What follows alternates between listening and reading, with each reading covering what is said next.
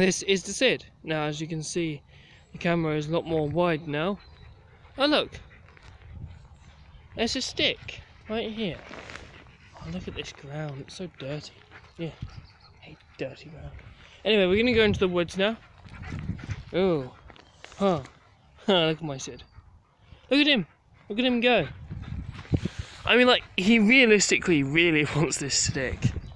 Look at him. Go. Wow. Wow. Look at that.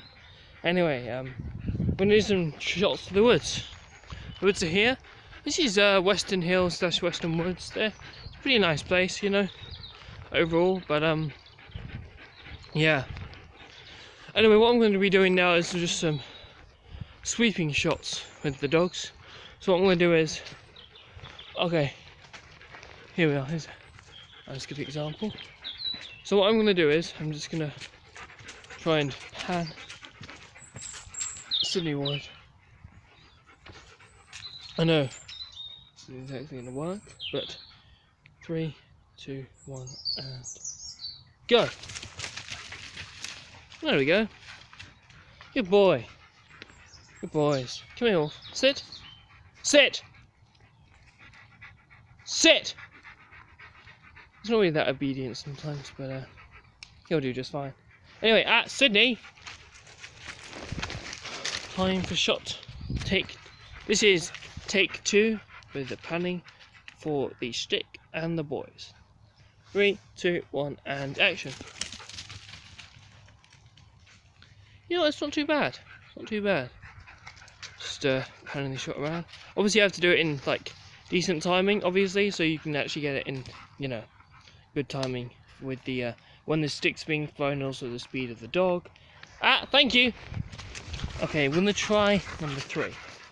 Okay, 3, 2, 1, and go. So what my idea is, I'm just doing simple shots with the dogs. Wolf, what you got there? Oh, you found a sticky. Wolf. Oh, Wolfskin's found a stick. This is Wolfskin's stick. Come here, Wolf. Come here, Wolf. Come here. Let me pan this for you. Oh, Sid. So what I'm planning to do is, well, that was the 4th one.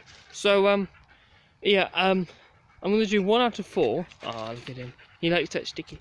So out of those 4 like panning shots, which one do you think was the best, and which of you guys think could have been improved?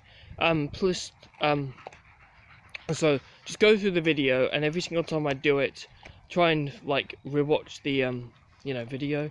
I know I'm just audio commentating on my dog's eating a stick, but you can see me in a few seconds.